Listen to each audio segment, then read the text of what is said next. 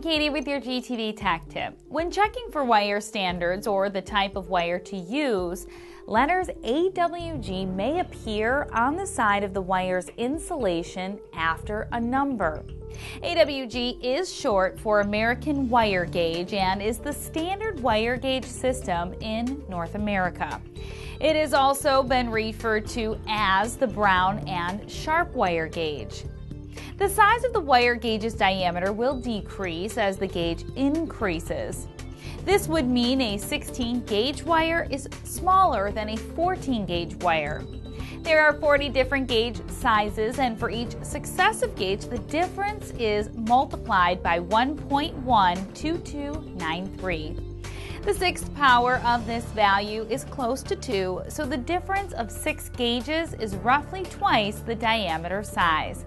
To find out more about wiring, make sure you check out our other videos on GTV.